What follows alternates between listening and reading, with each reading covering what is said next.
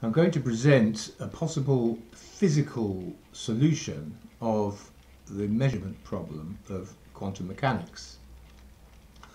There's a lot of ways of looking at the measurement problem, but we're looking at it in terms of the interaction, that hidden little tiny black box interaction between an incoming signal and a detector. So we consider a Stern-Gerlach beam splitter which produces two conjugate pairs, or a conjugate pair from each particle, heading off to detectors A and B at massive distance apart, designated Alice and Bob. Each have a dial they can rotate through 180 degrees. That dial rotates the polarizer field, and the detector consists of the polarizing screen and or orthogonal channels of photomultiplier or photodetector or similar equipment. So our hypothesis is that there is a physical analogue, which Niels Bohr's assumptions, he tried not to make any assumptions, but he wasn't really aware of the Poincare sphere, which we show in front of you here, is an analysis of the surface speed of a sphere, which goes from the surface speed of Earth goes from 0 rotational speed at the poles to maximum at the equator, to 0 at the other pole. Now,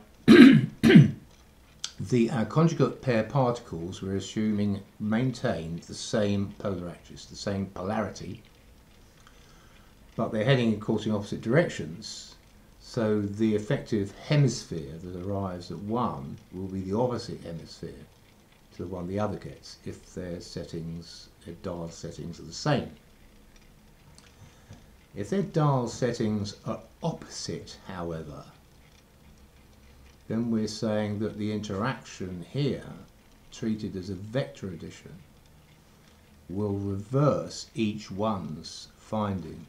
So unlike the assumptions of quantum mechanics, where it seems that Alice's reversing her dial might reverse Bob's finding, in fact Alice reversing her dial reverses her own finding. So we get the same total statistics, but there's no faster than speed communication or quantum non-locality. The entanglement of the two particles, we'll show, only needs to be that shared polar axis, one going one way, one going the other way. Now, this we're showing it as a sphere, but of course the electron interaction will be the normal absorption and re-emission, scattering. But a free fermion, n equals 1, has no refraction, so the signal will be re-emitted in the same direction, but the electron controls the polarity of an incoming signal. So it will interact at some tangent point on the surface. The electron spin dictates the relationship and re-emits a new polarity. It's Anton Zeilinger's group, Vienna, who established that the signal has no memory, light has no memory of previous polarity once it's been repolarized. So let's look at an interaction at any tangent point on the surface of the sphere, and we'll use a digital tachometer to measure the exchange of momentum. So at the pole we'll get maximum rotation, but at the equator that goes to 0 over 90 degrees, and then at the other pole, the opposite pole, it goes to the opposite rotation, or in terms of Earth, the North Pole rotates anti-clockwise and the South Pole rotates clockwise. So we get 0 and the exact opposite at 180 degrees. Now, there is another momentum here though, because of course we've got a momentum at the equator which we can measure orthogonally. That is maximum at the equator and reducing to 0 at the poles, and then to the opposite maximum again at 180 degrees. So we have two set of momenta offset by 90 degrees. These are equivalent to Maxwell's curl and linear momentum, and they are Poincare's spherical distributions. Now the change of momentum across the surface over that 90 degrees is non-linear, and it changes, we know from geophysics, by the cosine of the latitude. So the cosine of the angle of latitude across the surface of the sphere, small change and then faster change and then slow change.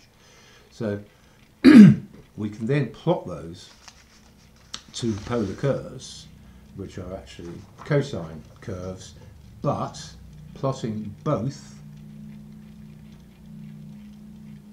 we get two offset cosine curves. Now that's actually the basis of the Dirac equation. But what we haven't got yet is the full cos squared theta relationship of quantum mechanics, the relationship found, which is the relationship of Malus's law. Malus was an ancient Egyptian doing light experiments who measured intensity of light at various angles, and the change was cos squared theta. And it's that squaring of the modulus, it's termed, that has no physical analogue. We really can't detect what. In fact, in physics so far, it's only really in the mass of the spin statistics theorem that what we've talked about so far has a structure. But the cos squared theta, we had to look at the ellipticity of light and the helicity of light. We know light is helical, light has helicity. But it also, all polarization has ellipticity, is elliptical. All polarizations are elliptical. To some extent, we can go to the extreme cases of linear and circular polarization, but they are special cases, and 99.999 recurring percent of polarities have ellipticity. So we're really talking about an ellipticized helix. Here are some actual plots of elliptical light, or light's ellipticity. And when we look at the helicity, what it really means is that the re-emission, the helix of light, will be ellipticized. But let's just, to make life easier, think of the ellipse as a major and minor axis. And where the squaring of the amplitude, modulus, comes in is where the re-emitted polarity interacts with the photomultiplier, two photomultipliers orthogonally set, two orthogonal channels. So the ellipse has a major axis which can only possibly maximize its relationship, again with a vector addition. Let's consider this as at the photomultiplier now, this spinning electron. It will get a maximum amplitude with the major axis, or perhaps at the minor axis, depending on the vector addition, because we've got plus and minus vectors. but whatever one channel gets at 90 degrees, the other channel will get the opposite. So if one gets the major ellipse axis, the other one will get the minor axis. There are circumstances where they both get the same middling value, where neither or perhaps both might give a click. But that's maximum uncertainty. Same as maximum uncertainty of curl is at the equator, and maximum uncertainty of linear momentum is at the poles. Now, the Dirac equation is exactly that, twin stacked pairs offset 90 degrees, which can now have a physical analogue. The very fact that there is this physical derivation of QM's predictions does suggest its veracity. In fact, even more so, because two major experiments in quantum mechanics were Alain Aspect's 1981 and Weiss et al. With Zeilinger, which both found a rotational anisotropy in the data. Aspect had to discard over 90% of his data because it didn't fit predictions of quantum mechanics. And the Weiss experiment using electro-optic modulator came out with the same data set, and it had to do the same as Aspect. They did correctly report this. And so a lot of the circular anisotropy had to be discarded to actually reproduce quantum mechanical predictions. Well, this actually reproduces the whole data from experiments, the full data set of experiments. So it does rather suggest its veracity.